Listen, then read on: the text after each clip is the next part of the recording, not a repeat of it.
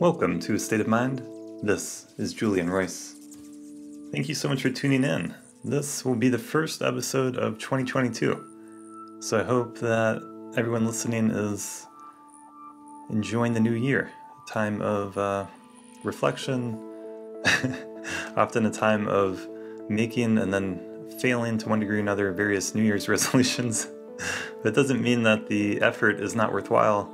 And I was talking about this with someone the other day. I think it's really worth your time to define carefully what success means to you.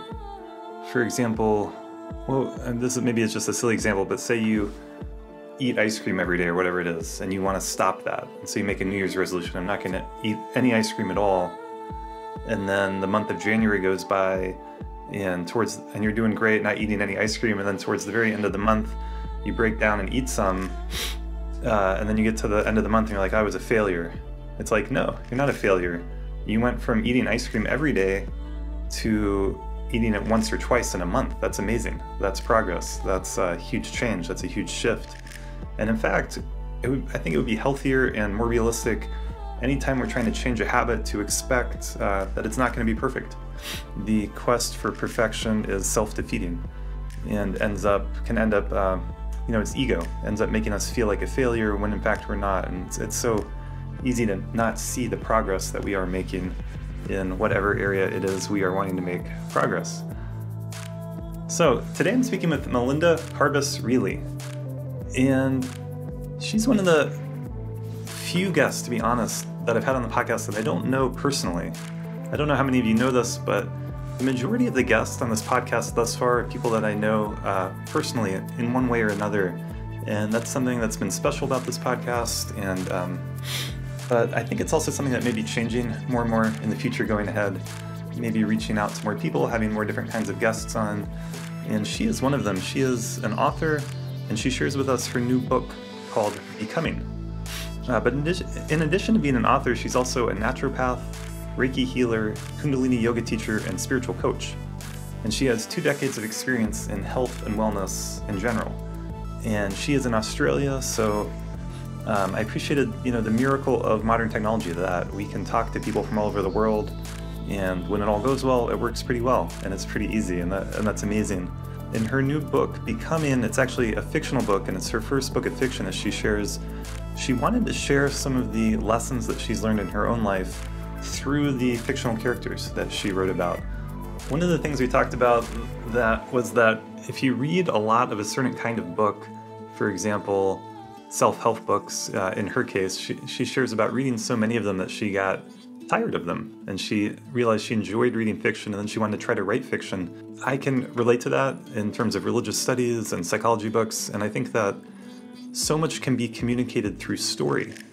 And in fact, it's the oldest and most powerful, potent way to communicate information. In fact, Jordan Peterson does a great job of talking about how we evolved to understand the world through stories, through narratives, and even very technical or kind of scientific information. We often internalize and understand it in the forms of narratives and stories. And it's not a bad thing. I think it's, according to Jordan Peterson and others like him, it's how we've evolved, actually. And so a story can hold just an incredible amount of information and different levels of meaning, different ways to interpret it. And so it can be very rich way to write. And that a lot of writers talk about how when they start to write, the characters take on lives of their own. And I think that is also a fascinating phenomena. That something bigger than yourself starts to come through. And another thing that this conversation had me thinking about is how we now have this globalized wellness industry, but more than that, we have, we're in this age of information in which so much is being shared all the time, and we have access to so many different teachings and techniques and philosophies and modalities, and how that's actually a beautiful thing. I was reading an article the other day about how Reiki is now being offered in more and more hospitals in America, which is amazing. And Reiki, I don't know that much about it, but Melinda is a Reiki teacher. We discussed that a little bit. It's a kind of energetic healing that most people would not consider scientific. It's definitely not operating based on a kind of materialistic understanding of the world. It's operating with the understanding of the power of our own minds. And I think it's really good that more and more things like this are being known and accepted. And if you don't like it or don't want it, then you don't have to do it. But for those people who do find benefit from it, whether or we can put aside the question of what is objectively true, so to speak, and just ask the question of what's helping. And if it helps someone, then we should do it. We should offer it, because we all need more help. We all need more support, and especially where our health is concerned. Going into a big hospital is scary. It can be depersonalizing. It's a big institution. And so for us to find more and more ways to provide more personalized care that is holistic, that speaks to all the different parts of ourselves.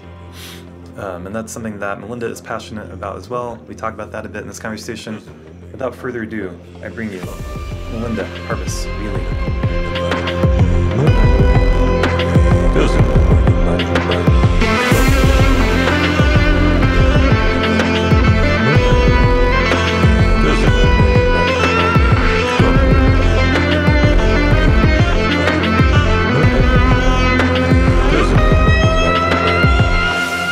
So I'm here today with Melinda Carbis-Reilly. Am I saying that right? You are. Cool. And you are coming all the way from Australia, right? Where in Australia are you? 2 hours north of Sydney, a little place called Newcastle. Oh, okay. Yeah. I've never been, but I want to go one day to that part of the world. Yeah, it's beautiful. Lots of beaches, nice warm days. No snow like you get, though. No snow? No. I'll trade you for a few weeks. Yes. What is it like there? Is it warm right now? Or? Yeah, so our summers are very hot. So it is, it's quite warm. So it's very much a beach kind of atmosphere, yeah. Well, I'm here in the cold, snowy mountains of Colorado. So. Yeah, and isn't that amazing? We can just chat, and you're in the snow, and I'm in the sun, and yeah, it is amazing. It's good to like appreciate that. Yeah, not take it for granted. Yeah, absolutely. How would you introduce yourself? I know you have a lot of different things that you do to help people. Yeah, probably these days I would say author, because I sold my wellness center about 5 or 6 months ago, and I'm having a bit of a break from all my other modalities. But I will go back. I will go back to my naturopathy and Reiki. But at the moment, I'm really connecting to writing. To writing, cool. Mm. Is that a daily thing that you do every day, or how does your writing flow go?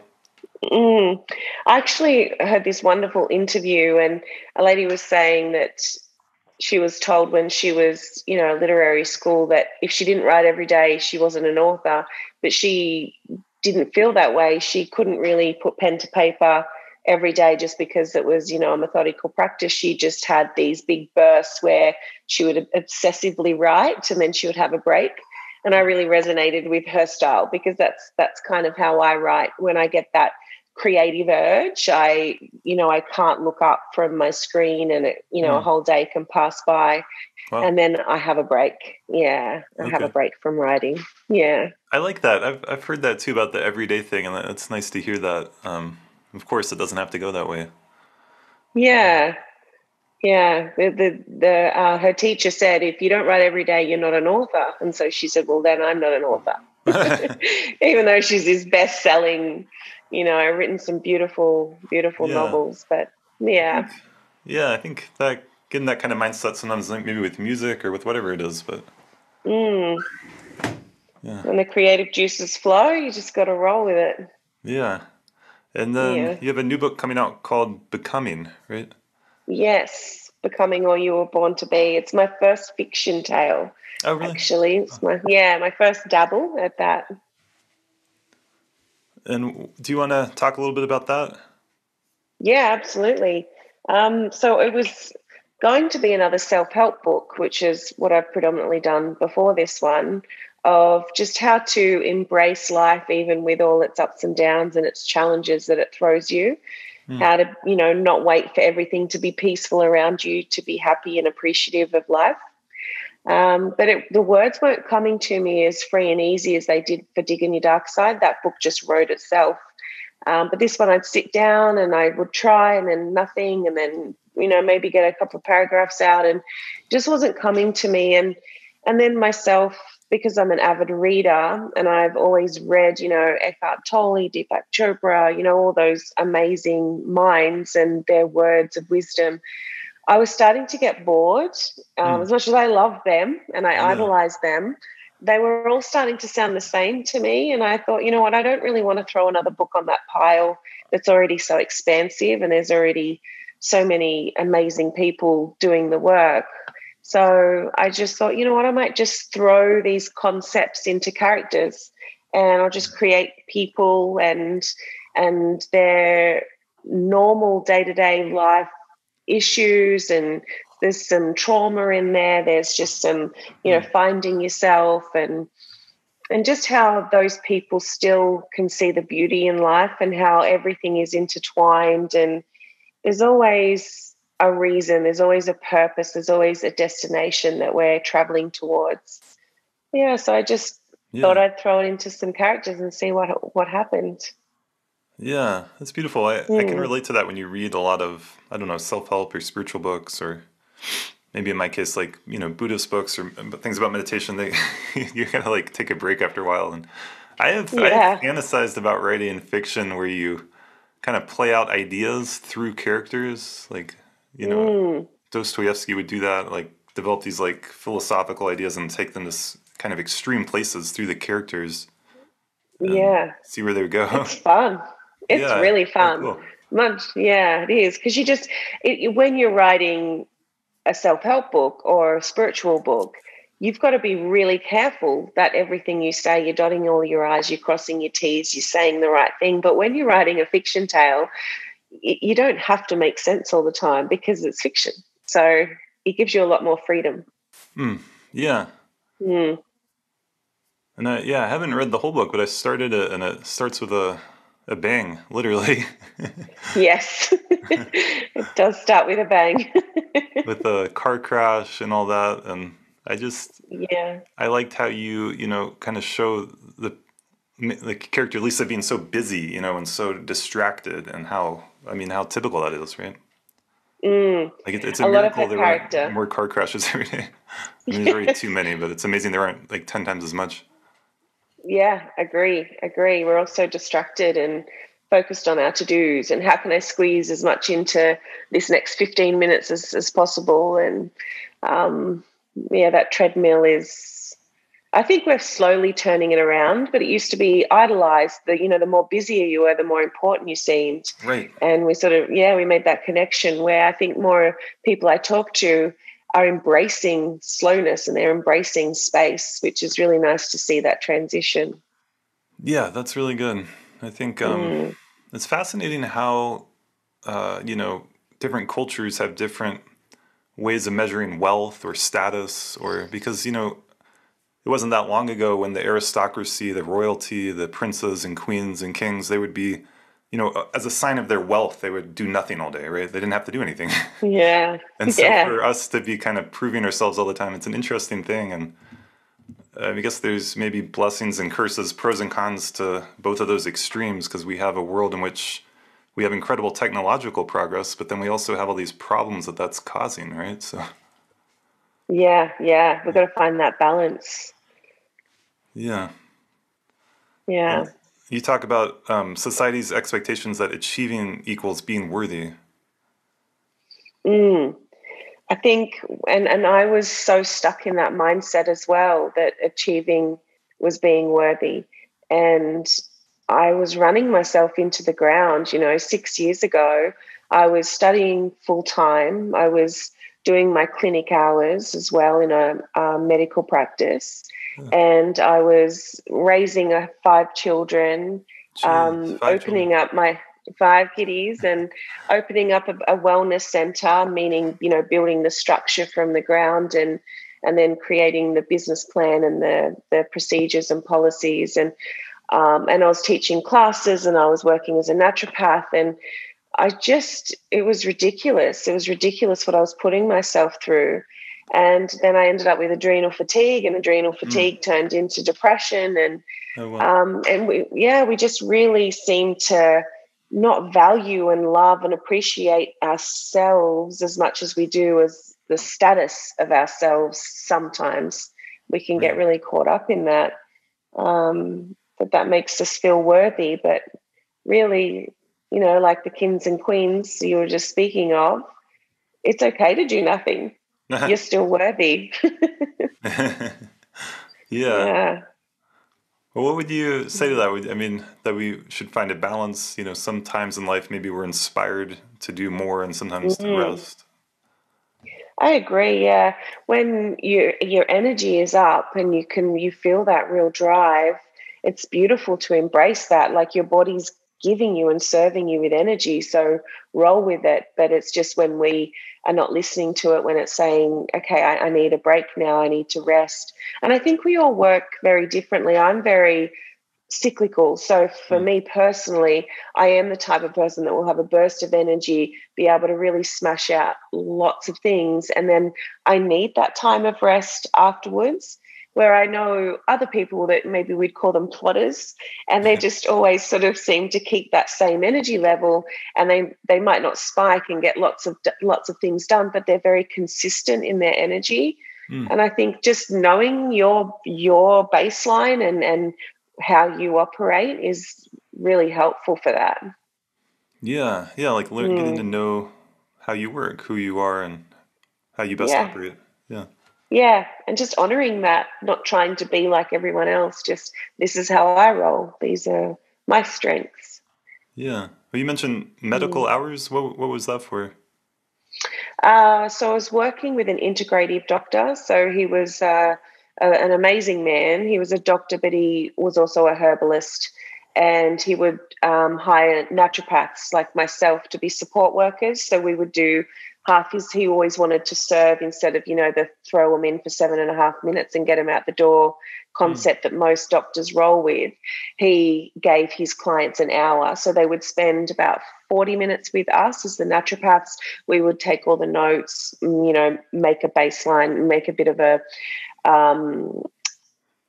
summary of what was going on for them, and then they would spend the last 20 minutes with the doctor, who would pull all that information from our left side of naturopathy, natural wellness, and then help them medically. Cool, beautiful. It's exciting to hear about it. I feel like it's becoming more common to have what are often called alternate healing modalities. And I think that's good and necessary to balance out our kind of Western medical tradition. But I mean, I look forward to a day when it's all more integrated and there isn't like all these different, alternate this or that. There's so many different types of healing modalities, which is beautiful. But I wonder if we will start to really bring things together and integrate them, if that makes sense. Yeah, I think that's the way things seem to be going, and more people I know in my industry are learning a lot of different modalities. They're not just sticking to one thing, which helps to expand your mind and treat your patients more holistically or your clients more holistically. Yeah. That's what we need. Yeah, we do. I guess before we move too far away from your new book, what inspired the story exactly? The story, well, Lisa, the characters were the inspiration, if that makes sense. So I wanted all these, I had these lessons that I wanted to share that I had learned myself throughout my life. And so I just grabbed those lessons and pulled them apart, and I created Lisa, and she was kind of based on that person that I spoke of that I was about 6 years ago, just running myself to the ground, not appreciating myself, not looking after myself, always thinking outward of, how can I serve others? But I was trying to do that from an empty tank. So the character of Lisa, I sort of drew that element of myself and created a whole character, and the way she expanded and learnt that she was so valuable without those things, and she had issues with her body image, and just how she overcame that and realised that she was beautiful, and how that was rubbing off on her daughter, and her daughter evolving past that mindset of, to be ashamed of what you look like and always try and aspire to be more like someone else. So I really tried to bundle those normal struggles that women go through, and I think men as well sometimes too go through. And then I wanted another character that was a bit more superficial, and she was all about status and having the best car and living in the best area and how her career and always wanting a man for money and what he could bring to her life instead of a genuine connection. I wanted to really explore that kind of woman and how she could transform herself into, a more humble, caring, giving human being. And then the third main character was Larissa, who I also drew a lot from myself. And she struggles mentally. Her biggest gift is her mind. She has this ability to tap into this intuitive knowledge, the expanded mind, the universal mind. But she also struggled with her mind taking over and suffering with depression and anxiety. And she was always trying to find that balance between how her strength was also her weakness and trying to and find that sweet spot where she could really work with that. So yeah, that's I guess the basis of the book was just to think about all the struggles that we all go through. And there's a lot of trauma and drama in there, and I threw that in because I think sometimes we all wait for life to be better or easier before we want to be happy. Like, okay, I'll be better once I've got through this, drama, or I'll be better when the kids leave school, or I'll be better. And we're always looking forwards instead of just going, you know what? I know that everything is falling apart around me, but there's still beauty in this pain. There's still something that is coming out of this for me or for the people around me, for all of us, that is bringing us back together into, for me, it's a puzzle. It's like we were one consciousness, we were one big image, and then we were just dissected into these little puzzle pieces and pulled apart, and we're all having our own experience so we can come back to that picture once again. And I just wanted to share that philosophy and that belief that I have with other people. Yeah. Yeah, that reminds me of, yoga and Indian spiritual teachings of like, we're all God, or we all have God consciousness, or we're all one. Yeah, absolutely. It's a good perspective, even if you can let go of analyzing it or thinking about what's literally, whatever that would mean, true or not. But to see other people, actually practice seeing other people as a different reflection, but that ultimately we're the same being. It's can be cool to try that out in your life. Yeah, absolutely. And just seeing yourself in other people and having compassion that they're going through their own struggles too. It's all around us. I listened to a teacher the other day, and he said we're all just, beings trying to get our needs met. That's all we're doing, and we're just going through life trying to get our needs met. And sometimes that looks like someone getting road rage and yelling, F you, and getting red in the face. But underneath that, there's some need there that he's trying to get met. It's not a very good way to get it met, but it's a cool way to think about things. Yeah, it just allows you to have more compassion. That we're very quick to label, aren't we? Like, you're, a Wally, or you're not a nice person because you did this. But really, that's not the case. We've all been Wallies in our life, haven't we? I don't know if you use that word in America, but we've all... Say that word again. A Wally. Wally. That's a new word for me. Yeah. Okay. Yeah. I didn't know if it was something. Yes. Someone that just a pork chop, someone that just carries on. But we've all, I can reflect back over my life and think about so many times where I haven't been my most dignified self. So why would I expect anyone else to, have their stuff together all of the time and not go through those moments of outbursts or frustration and sadness coming through and acting out? It's absolutely. Yeah, it'd be a bit unfair to feel that way. Well, and this theme of that we don't need to be busy or be doing a lot in order to be worthy. For you, was having children a part of that discovery? Um, Or did that become like another thing that you were achieving or doing?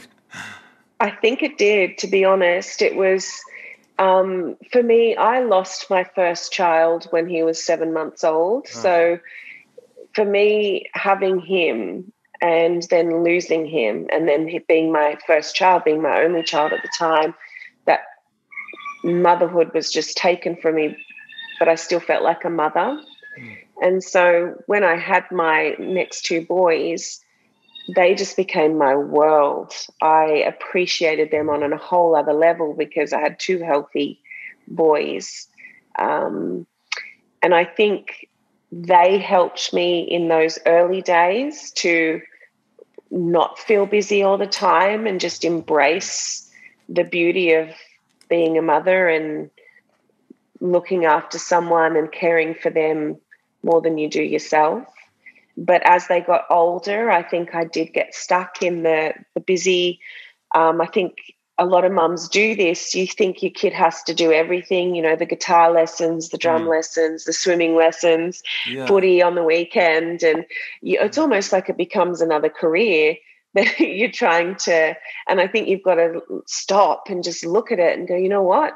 Just let them run in the backyard. They don't have mm, to do all these lessons and be the best at this and have all these different experiences under their belt. They just need an imagination mm, and time to play. So I did go through a period where they added to my busyness through my own doing, mm. and I had to bring myself back and go, Interesting. no, this is not what raising a Yeah, child is about. That's not the kind of human beings I yeah, want to create, where they feel like they have to be great at everything and busy all the time.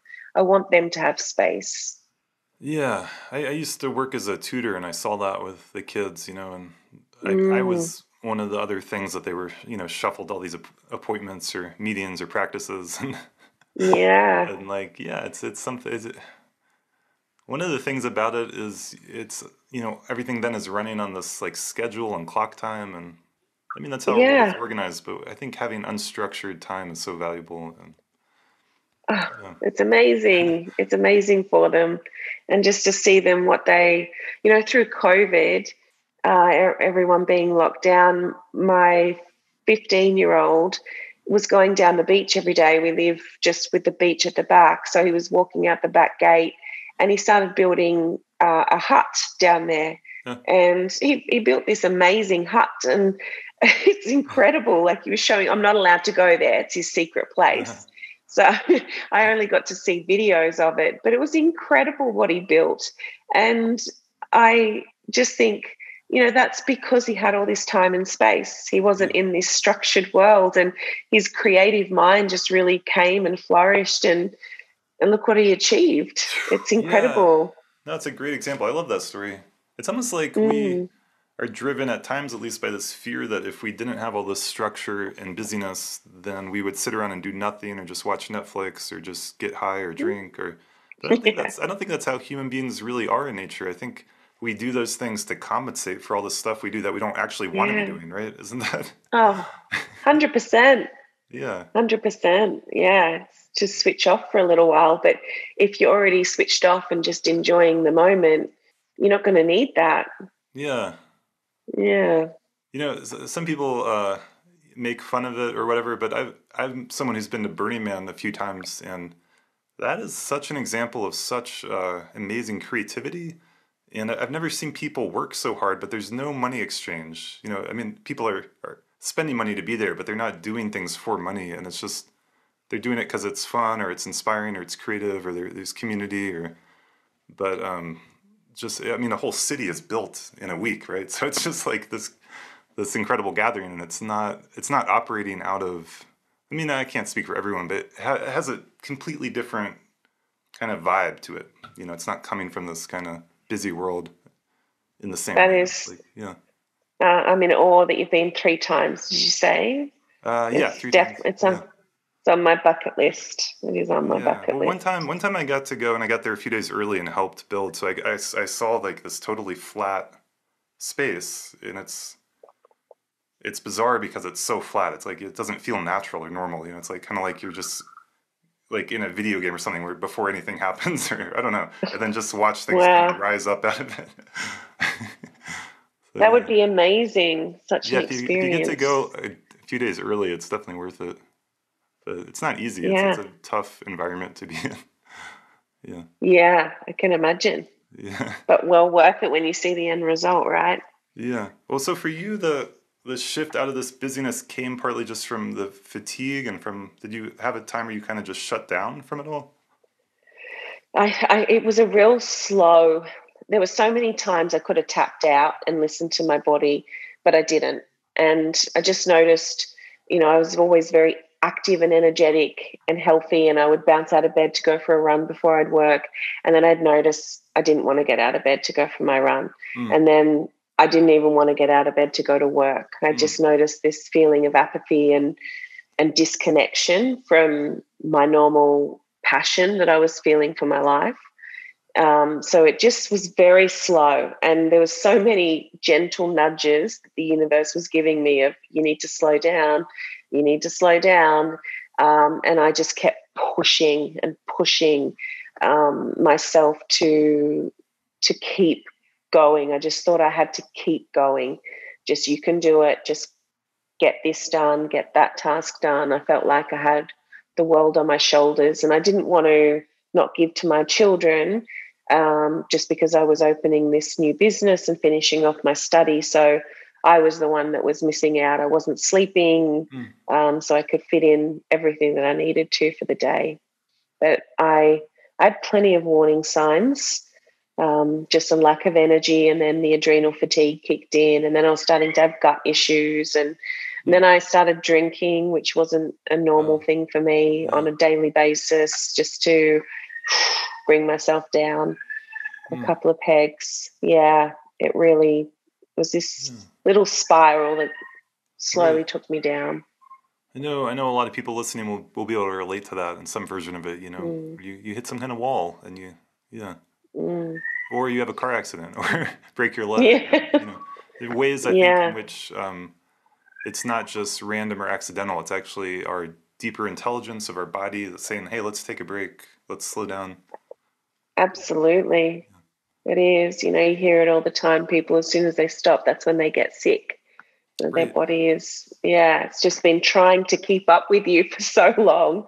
And then you finally give it space, and it's like, oh, I need to get this junk out. I need to get it out. Yeah. You have not treated me well. And do you Mm. call yourself a spiritual coach in part? Is that part of what you do? Yeah, I probably, yeah, I usually say wellness coach, but Wellness coach. spiritual coach is, yeah, definitely a label that I would use. Like I said, I'm having a bit of a break. I'm having Mm, lots of space at the moment, which feels amazing.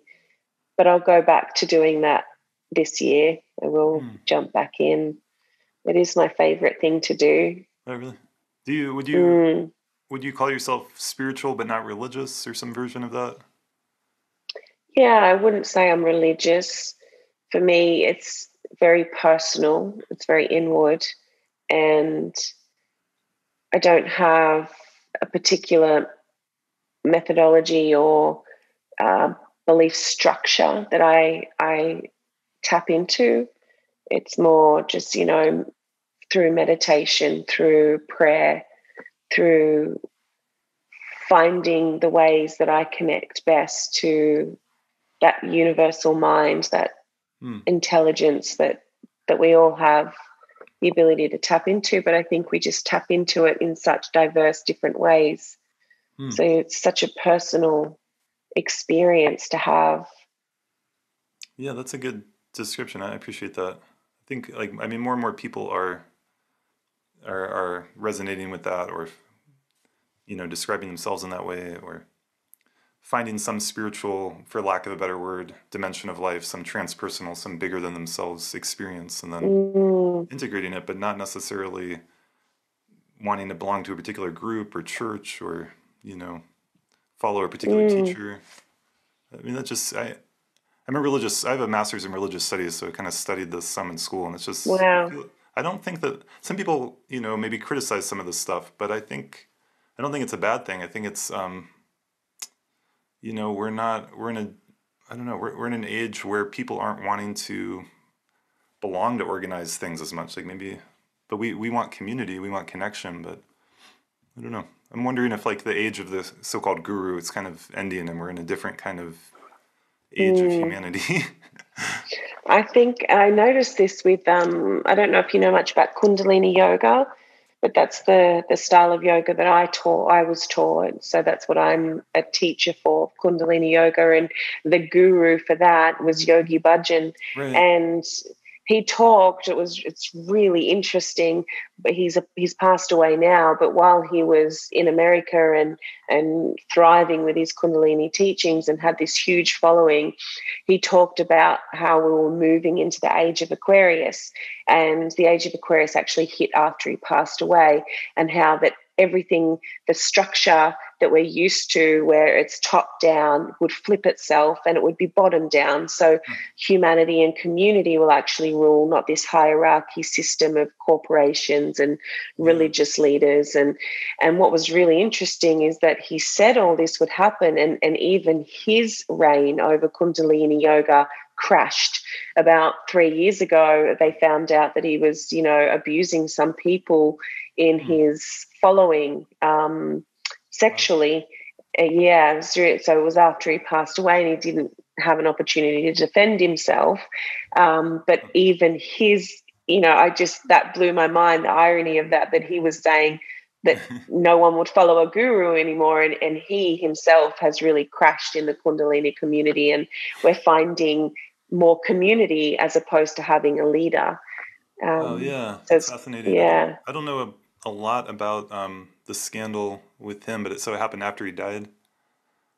it did. So yeah, I think that's always harder because the man's gone, Right. and yeah, so It's fascinating. There's some of these scandals. There's so many now, right? But there's some that where it seems fairly clear cut, but then there's so many where there's so much gray area. And I've actually like spent time, investigating, researching, talking to people, especially about Shambhala Buddhism. I had some podcast episodes about it. And I guess I kind of came to a place of like, it's not my job to figure out what happened and what the truth is and who's to blame and where things went wrong. But maybe it's simpler to just say we're moving into an age where we can have new structures. Everything doesn't need to depend on this one person who, if they do something wrong, then everything is called into question or worthless. Like that, I reject that. That's too extreme, Kundalini yoga has helped a lot of people. It's beautiful practices there. Shambhala Buddhism has helped a lot of people. There's beautiful practices there. So it doesn't mean throw it all out or it's all garbage or something. But so. Yeah. And I think it's a beautiful example of we're all human. So even though these people that created these amazing practices for us to follow, and like you said, we all benefit from, they're still at the end of the day, they still have an ego. They still have desires. They still have that human essence to them. So of course they're going to stuff up. And when they stuff up, it's going to be on a grander scale because they have more opportunity to stuff up. Right. So yeah, there's interesting, I've talked about this some on the podcast before, but there's fascinating neuroscience that's actually shown that as a human being is given more power, they're put in positions of power in an organization, they lose empathy. And you can see it in like brain scans that happening. So it's like that old saying, power corrupts. I mean, there's something that happens, and I think people that have been in power for a long time, I think they get kind of worse and worse in that way somehow. And it's a shame. Yeah. But seems to happen. It's fascinating. And that's why I think this whole age of Aquarius ideal is, that the communities, they run themselves. It just takes that pressure away from one person. Yeah. Or a group of people. Right. I guess while we're on the subject, like you could still be a teacher, a leader in the community, but there should be accountability. If something, there should be some kind of thing where like if they make mistakes or hurt someone, there's accountability and it doesn't destroy the whole, thing or whatever. Because Yeah. I've talked to some people who have, they've been heavily involved in a particular group, and then a scandal happens, and then they feel like they wasted years of their life. And hopefully they can kind of work through that, because I don't think that's actually true, but I sympathize with it. It's sad. It's not. Yeah. I wouldn't wish that on It anyone. is sad. Yeah. Yeah, 100%. I had a lot of my fellow teachers who pulled the pin, wanted nothing to do with Kundalini yoga after Right. all this transpired, which is sad because we all bonded over it. I was there while we had these major breakthroughs and shared these experiences with people, and to think that they were no longer going to value that. That was quite sad for me. Yeah. Because we did transform together. So that's been a big part of your life. Did you meet Yogi Bhajan? No, he passed away long before my time in Kundalini yoga. Yeah, so I never met him, but through the training we had to watch a lot of videos of him. Very hard to understand, but very thick Indian accent. He was quite a humorous fellow. He wasn't very humble. I think very, egocentric about how, grand he was. But yeah, that's life. That's humans. He was a Sikh, right? Was it from Sikhism? Yes, he was. And he merged that with the yoga. But the Sikhs in India disowned him. So when he came to America and he started to integrate Sikhism with the yoga, they didn't like what he was packaging up. So he was sort of cut from the Sikhs. That's another thing that's happened so much when these ancient lineages meet our modern world. It's hard to fully follow the traditional ways in this modern context. So it's kind of, kind of got to go one way or the other, I feel like.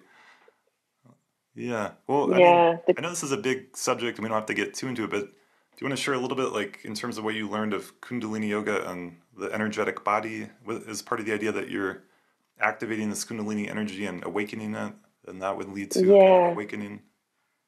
Yeah. So the Kundalini is the energy that resides at the base of your spine. And in modern science terms, and this is what I love about yoga, is that it's really based on mysticism, but now we have science that actually backs it up, and it just uses different terminology.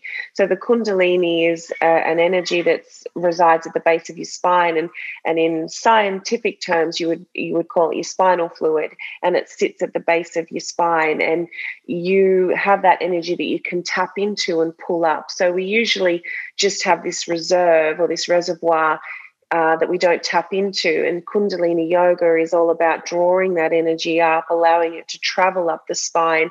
And we want it to come up the brainstem and into the pineal gland. The pineal gland is where we get our melatonin from. And it helps with those mystical experiences when people have those out-of-body experiences where they can see, universal energy and have I guess like a psychedelic type of experience without actually taking psychedelics. So that's the whole premise of the Kundalini energy, is drawing it up and learning how to tap into it and placing it at the pineal gland so you can see the world from a different perspective. And what I found really interesting, Eckhart Tolle talked about how plenty of people that would come to his talks, and I know I've gone a little bit off Kundalini yoga, but we all know that he's a very spiritual, tapped in man. And so these people would come and talk about drugs, and he'd never experienced it. So he took LSD to see what everyone was talking about. Yeah, it's pretty cool. He talks about it with Russell Brand. And he had an LSD, and he said it felt no different to how he normally felt. Because that was his perception of the world. It was this like 5D experience all the time. And so having the LSD did nothing. And I found that really fascinating. Yeah. I have to listen to that. That's awesome. Yeah. Yeah, look it up. It's a great interview. I'm a fan of Eckhart Tolle. I think he's a very awake being, and he's really changed our world. So that's interesting. He has. Yeah, there's a few of those huge leaders. And I think Dr. Joe Dispenza is another one. And he does help explain the science. He talks about Kundalini yoga in his Becoming Supernatural book. He talks about, Kundalini yoga, which was really exciting for me. So the Kundalini yoga isn't just about the energy at the base of your spine and having that mystical experience. It's also about the way they integrate. It's very scientific, the way it's integrated with, we use mantra, so your voice, we use that to massage the vagus nerve, so the vibration of using voice against the brainstem and the vagus nerve to help nourish all your digestive system, your heart, your lungs, so many places in your body, and using that along with mudra, so you're connecting in with the nerve endings, basically, and the meridian points at the tips of your fingers, so you're connecting in with that energy. And then you've got the postures and the breath that tap into different parts. And so it's this really holistic experience of having your nervous system and your glandular system all being stimulated and healed while you do your Kundalini practice. That's beautiful. It's a beautiful description of it. It's really, for me, it's very special. I don't feel like you can ever do Kundalini yoga and not feel different when you get up. Yeah, it's powerful. I've only really done it 2 or 3 times in a class, but partly because I'm been practicing with Tibetan Buddhism for a long time, and so they have similar yogas, but they're considered more secret and esoteric. And I think Taoism, from China, has similar. Yeah. Of course, other yoga traditions from India, but there's these traditions of these like energetic, subtle bodies, and I think that there's a lot of differences, but there's also a lot of similarities. Yeah, absolutely. Yeah, it's fascinating. Yeah, they're all beautiful practices. They just sort of tapped into it in a different way, haven't they? But I like what you said about integrating, like that you start to awaken these energies and you want to integrate them in your life, like your voice, your body, your interpersonal relationships, hopefully. Yes, yeah, and let it expand out. Not just keeping your yoga to your mat. I think a lot of us can do that. We can get on our mat and we can have this experience, and we get in our car and we start screaming at someone. And so, just making sure you're taking a bit of your mat out into your life with you. Right. Yeah, for some reason that's like the most challenging, but maybe also the most important part of it. Absolutely. I'll never forget, I went to this beautiful yoga class. It was about 7 or 8 years ago. And I went to this amazing class. I had the best meditation that I'd had in a class setting. And then I got home and I had an argument with my sister over the phone. And I was in the wrong. I was definitely in the wrong. I had to apologize. But I reflected back over that. I'm like, what happened? How did I just have this incredible experience, feel so high? And then I got on the phone and my energy got dense and I got ratty. And it was a really nice moment of reflection of you didn't keep. It's my responsibility to keep that energy going. And I didn't do that. And it was a nice lesson. Yeah, I can relate to that. Yeah. It's humbling, but it's also, like we said, we're human and have self-acceptance. And I guess the tricky part for me is like, sometimes anger, irritation is needed in some way, hopefully but it can come out in a good way, a more conscious way, but it's not the answer to just try to shut all that down or not let yourself ever feel that, right?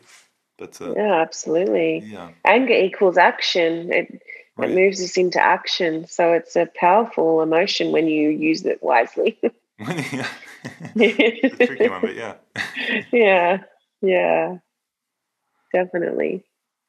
And you've also done Reiki healing? Yes, Reiki, yeah. So I do these workshops where I integrate Reiki and Kundalini together. So we do a nice Kundalini practice, and then everyone lays down and I do Reiki on the room for everyone, and it's such an amazing experience. But yeah, Reiki, it's very similar to yoga and the energetic bodies working with the chakras. So there's a lot of similarities there with the healing method, but it's incredible. I've seen people that are just so open that lay down for their Reiki healing, and I've seen the physical response. Like a lady had dermatitis all over her feet. They were nasty. giving her so much grief, and she got off at the table and there was nothing there. It was gone. That was after one healing session. Wow, And that's amazing. yeah, I've seen so much transformation through Reiki when people are open, receptive, and ready for it. It's Yeah. quite powerful. I want to Mm. experience that more, but it's popped up in my life a number of times in the last few weeks, and there was some article, a national news article about Reiki being brought into hospitals across the United States more often. Wow.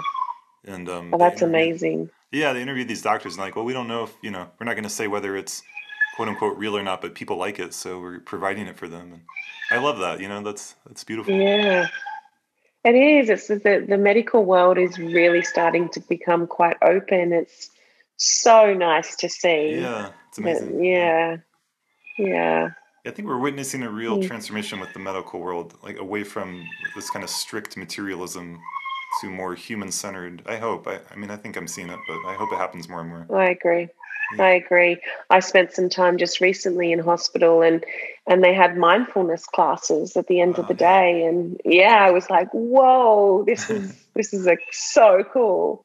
I think mindfulness has Yeah. really been such a powerful movement, and I think it's that maybe opened this door for things like Reiki and other kinds of things. Yeah, I think it's the safer, the people who really love Western and science. It's like that safer gap, that little transition step where they can Yeah. start to move into more spiritual practices. Yeah. Mm. It's amazing in the history of psychology that the behavioralists in the 100 years ago were like the dominant people in psychology, and they didn't believe in mind. They thought that was just like an Mm. illusion or just an epiphenomena of the brain. Everything was just material, and it's just incredible that you know people could live their whole life like based around that kind of idea, and it actually Mm. it's caused a tremendous amount of damage. Because they were teaching parents things like when your child cries, just leave it alone and it'll stop crying. They were teaching Mm. things like that to parents. It's terrible. Mm. Yeah, I used to go into hospitals and clinics, and they taught you to leave your child alone. It's incredible that the child would then experience this. Well, what's the point? I'm crying. No one's Right, going to meet my needs. right. That's so sad. That's sad. It's so sad. But we're learning. We're Yeah. learning. We're growing. Well, it's been great talking to you. Do you have any other things you wanted to share with us? Um, I think we've really had a beautiful conversation. I've enjoyed that. Yeah. I like getting into more Yeah. depth with things like Kundalini yoga and sharing that with people because I think more and more people are becoming more sophisticated in those kinds of things. It's not, Yeah. yeah. And I think there's a lot more trust because, a lot of people like proof. And that's the era we've come from.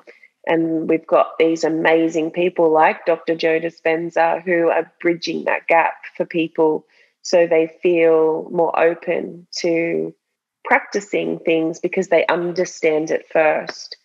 Yeah. I think that's a powerful thing. Understanding, okay, this is why I'm doing things. And whenever I teach a class, I've actually had a few people say to me, I've never wanted to chant before, but because I felt awkward, it felt Mm. weird. But because you started the class by telling me this, what the chanting is doing and how Mm. it's vibrating and the science of it and what it's actually doing inside my body, I felt open to it and I got so much out of it. And I think that we've got to meet people where they are Mhm.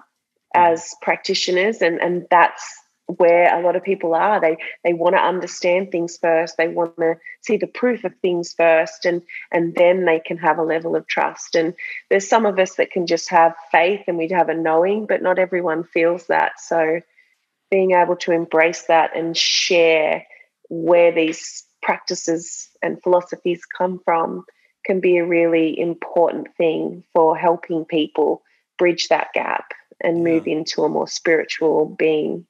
Right. Yeah, Mm. that's well said. I agree. I think to go back to mindfulness, like if you are skeptical or not a quote unquote believer or don't have faith in something, to have the attitude of like, let me try something for a little bit. It's not going to hurt me and see how I feel, pay attention to my own Mm. experience. And if it helps me, great. And if not, that's fine too. Like it doesn't really matter. You can figure out what works for you.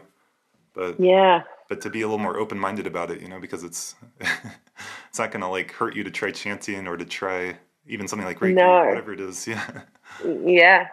If at worst you just fall asleep on a table if you don't, Yeah. if you're not getting anything out of your Reiki. At worst, you just had a little nap. So And that's like good quality rest is what 90% of us need more of. So yeah, yeah. absolutely.